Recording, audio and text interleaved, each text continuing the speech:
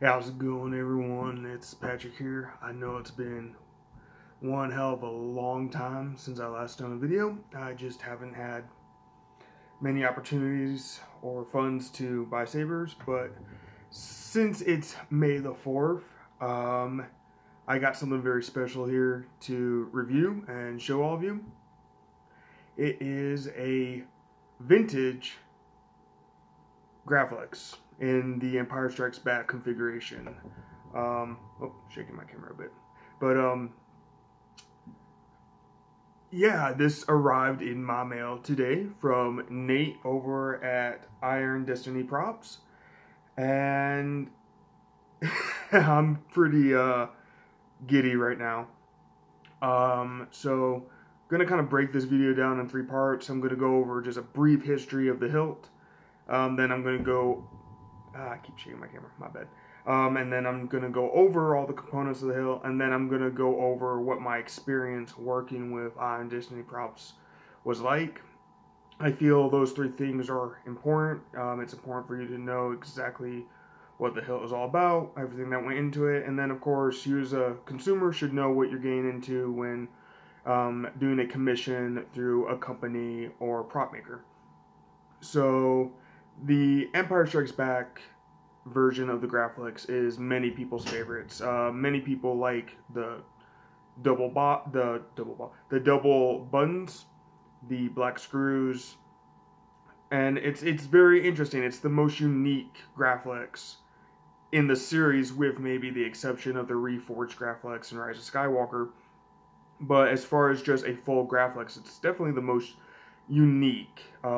It's very different from the A New Hope or the Force Awakens, just because it has those 2 buttons. It has this chrome mylar tape. It's very different. Mine was based off of the hero prop that is seen most clearly when Luke is on Bespin and R2-D2 is bumping up against his leg. That is really the image I clung to. And it's definitely the most idealized arrangement of the parts in the film. The rest of the props were pretty beat up or stunts, especially the Dagobah hilt, which, that poor thing. So I really wanted a Cloud City hero, which is what Nate has graciously put together for me. So let's just go over this. So, this being a vintage build, what on here is vintage? What are the parts? It is an ink pan vintage, which is different than the actual vintage they use in the films. They used, I believe, an early Fulmer, which has a different shine to it. A few of the components are different. So this makes it slightly inaccurate to the film. The Fulmers are a little bit shinier, where this is a little bit more matte. The pins in here on mine are... Come on, focus. There it goes. The pins are stepped instead of long and smooth like they would be on an early Fulmer. I believe there's a slight difference with the clamp bar here.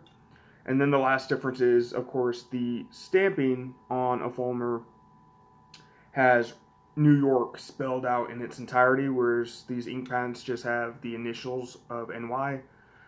That really doesn't bother me. If I was doing a Wampa cave scene, I would want probably an early Fulmer to do the Wampa cave alignment. But since I was doing the Bespin hero, it didn't really matter to me.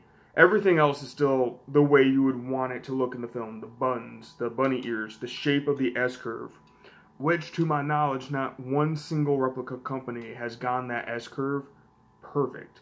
Every single one has some sort of issues. Either it's too shallow or the plating isn't clean. Something. As far as the rest of the components are replica. Although I should mention that both of these buttons are vintage. And getting that second vintage red button was a nightmare. But as far as the rest of the components, the clamp card is a Sloth Furnace vintage Otis card replica. And then we have the T-tracks, which I believe are Todd's custom tracks. The difference between Todd's customs and Wanawanga grips is ties are a little bit more asymmetrical in their profile. Come on, focus. There we go. So they're not as idealized, which is what I would want on a vintage hilt. A little bit more rough, a little bit more, you know, offset. The D-ring assembly, the actual cobalt assembly, is a Roman props, and the D-ring itself is a Wanawanga. And then I believe the chrome tape is from Wanawanga as well. So with the exception of the grips, D-ring, and clamp card, everything else on this is vintage. The brass pins, the contact bulb, and you can just see, like right there, hopefully the camera picks it up. You can see the nicks and dings and the weathering. You can see the brass patina, the weathering on that.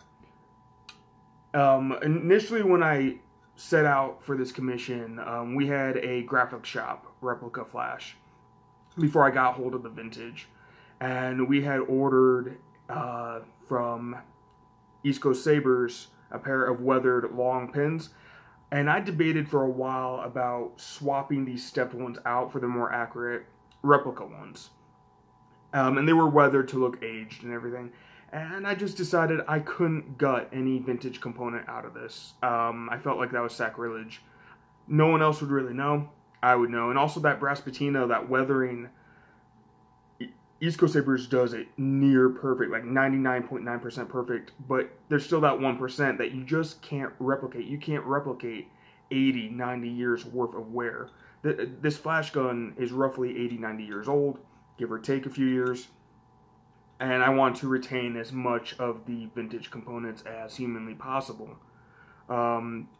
Nate also, per my request, made sure that both the bunny ears and the D-ring were free moving. That was very important to me. A lot of people like those things to be stiff. They don't like them jingling around. I like hearing the sound of it. I like the movement. So Nate went through much effort to get that. The bunny ears were tricky. The bunny ear rivet was in there tight.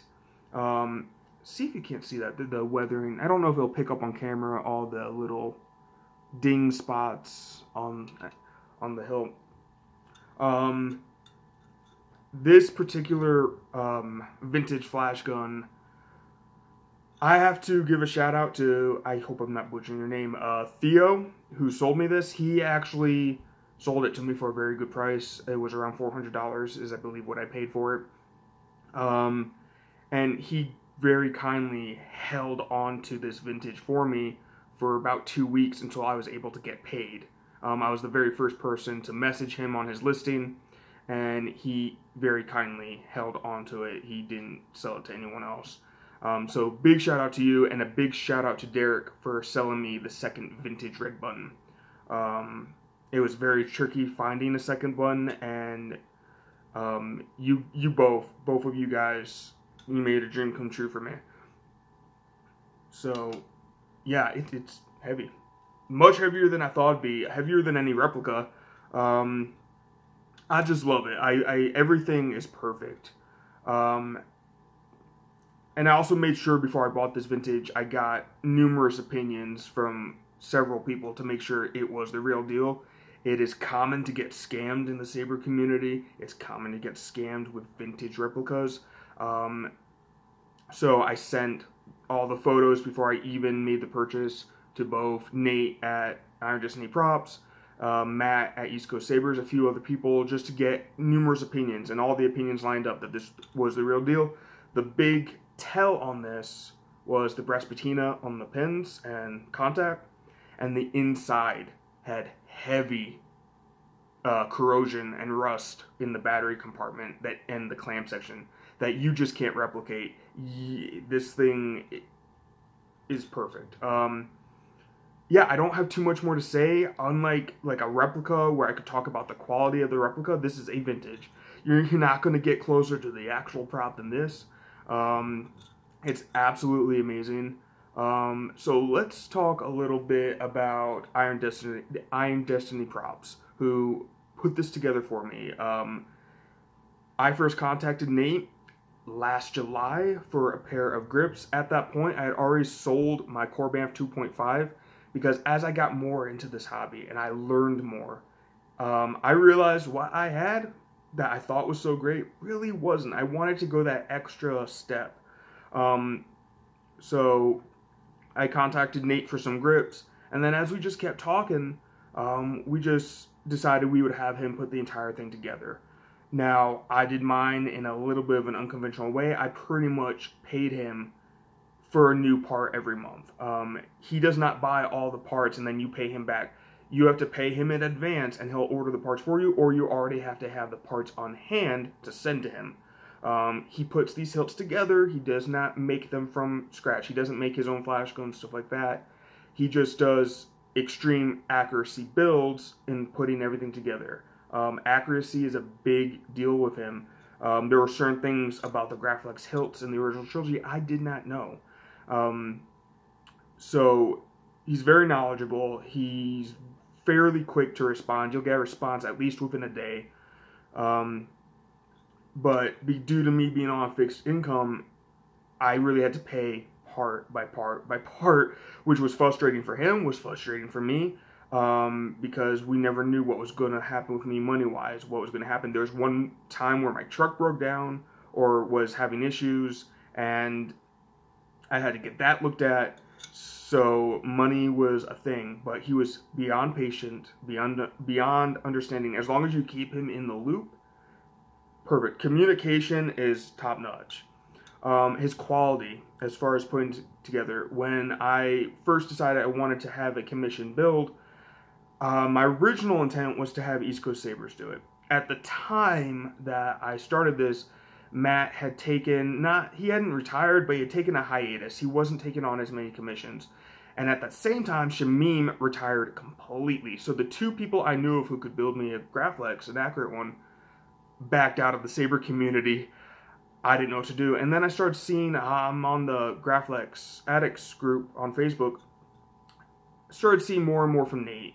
Started seeing some of his YouTube videos. And I was like, okay, this might be the way to go. He seems to know his stuff, and he does.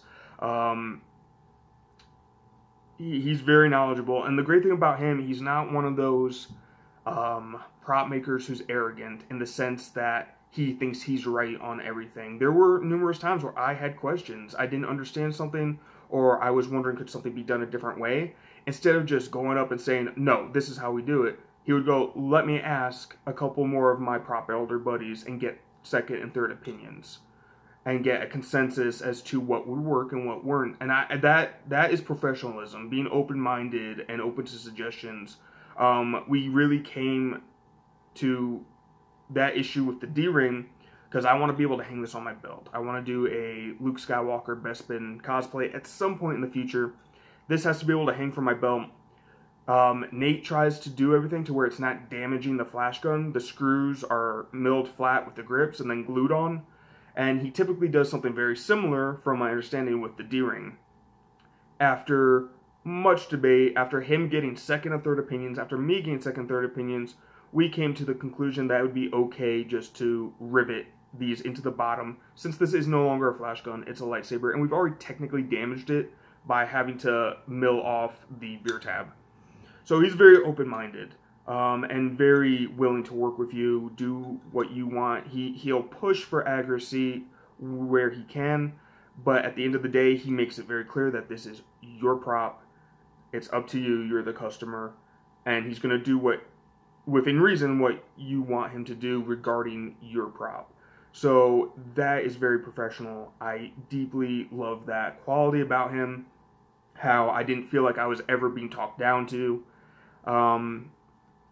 And he'll always send you like updated photos. Or he'll do fun little things too. I was not supposed to receive this today. We were still, according to him, waiting on these 4mm rivets. They weren't supposed to come to the 6, according to him. He lied. He's had this done for about a week now, I believe, and he mailed it out last Thursday, so it would arrive on Star Wars Day. I was thrilled. So he has a real sense of humor, and he really goes out of his way to just make the customer feel appreciated and good, and like they're getting the best deal. That being said, not cheap. You have to buy all the parts yourself. If you want, you can have him order the parts for you. You have to pay him in advance. He'll give you an invoice, and he only charges you for the cost of the part and the shipping of that part. Pretty much what you would pay if you were ordering it for yourself. So very fair in that regard, but he also charges you for putting everything together, making the grips, D-ring, milling the clamp card to be accurate to the films. There are fees for all that. After all, he has to make some sort of a profit. He does not do this for free out of the kindness of his heart, nor would I expect him to. It's not exactly cheap. I don't remember off the top of my head how much outside of the parts that I paid him for putting it together. And mine had a bit of extra work. He had to take this thing apart and clean it and preserve it to prevent further corrosion. It was heavily corroded on the inside. So I also had to pay him for that. Which is fair. He's putting in extra work. He should get paid a little bit more. I think that's perfectly fair. And he's very upfront. His prices don't waver and change. He's very upfront with everything. And he's willing to go the extra mile. He didn't have to go through the hell he went through to get these bunny ears to move. He didn't have to make the D-ring swivel or actually rivet the D-ring to the hilt. That's extra. That's stuff he didn't have to do. And no questions asked, he did it. He also, when you commission through him, he gives you a certificate of authenticity, which I wish more sabersmiths would do. This protects him, this protects you, and this is how. Say I wanted to resell this and claim it was an Iron Destiny prop that I'm selling it for, you know, get a little bit of extra money due to the quality, I have proof. I have this certificate of authenticity, which I'll show in a second. Or say someone out there wants to scam someone and say that this is made by Nate. Well, where's the certificate then? So I think that's brilliant. I think that's a really good and smart move. I don't think I've seen that before from any prop maker, you know, or commissioner outside of a company. This is one man. I think that is a great idea. He does charge you for the certificate. It is not optional, from my understanding. So you will be paying for that whether you want it or not. And I think it's a great idea. And it looks glorious. This is what the certificate actually looks like. It is laminated. It has this seal. And this certificate goes over every single component in the hilt. Who made it. Everything. It's signed by him. Let me just double check and see if there's anything else in this. It names the prop being made. And what's great is to know that this is really unique. You can't just take someone else's certificate and use it for yours. Something he does on these certificates. You see that photo of the Graflex on there? That's the photo of my hilt. He puts the photo of your hilt on these certificates. Each certificate is different. You're not going to be able to take someone else's certificate and pass it off as yours. I think that's smart. It's not made out of flimsy paper. It's made out of really good, like, laminated certificate paper. I can't wait to frame it, put it on my wall. I think that's great. And it also gives me information. I've had people come to my house and pick up some of my other lightsaber props, and I would kind of fumble over all the components of that prop. I had them all listed on the certificate, which is going to be framed next to this. So all the information is there. It's wonderful. Working with Nate has been an experience. And I was really afraid because I've had bad experiences. I've had bad experiences with big companies like 89 Sabers. I've had bad experiences with just one-person sabersmiths. So you never know what you're going to get, but this dude has a very good rapport within the Graflex community. He also does Vader MPP hilts. He even did a holiday special one recently, which I found hilarious that someone would want that. But hey, to each their own. I am thoroughly thrilled. I'm thrilled with my experience with him. I'm thrilled with his professionalism. I would highly recommend him. I am going to put a link to the Iron Destiny Props YouTube and Facebook pages down below. So if you want to see more of his work, or if you even want to do a commission, you can. And if you're one of those people who has a vintage and you don't want to do the conversion yourself, but you're also afraid to send your baby off to someone, it's in good hands. He handled mine with extreme care, and it's perfect. I don't know if I really have anything else to say. I still have my Graflex shop replica that Nate still has that was supposed to be used for this build before I got the vintage. I was going to use that for the New Hope. I don't think I can. I don't think I can have anything other than a vintage now after owning one. It's the real thing, and Nate, man, if you see this video, which you probably will, thank you. Thank you for everything you've done, for working with me, and for your amazing work. Also, again, thank you to Theo for selling me the vintage, and to Derek for selling me the second red button. And I also want to give out a small shout out to Matt at East Coast Sabres. Whenever I wanted a second opinion, he was one of my go-to people for that, and his opinions always lined up with Nate's, which just reassured me on some things. Because as I said, you know, I didn't know all that much about Nate before I started this project. So thank you, Matt, for just helping me feel more confident with this. And Nate, man, you knocked it out of the park. I love it. It's now my favorite hilt in my collection. I don't think I have much more to say. I'll be trying to do more videos in the future. I have another lightsaber review I still have to do. I also want to kind of branch out and do reviews of other props from other things. Since I don't acquire sabers that often, I kind of want to branch the channel out a bit. But yeah, that's all I got. And happy May the 4th. And hope you're all doing well. Stay safe out there.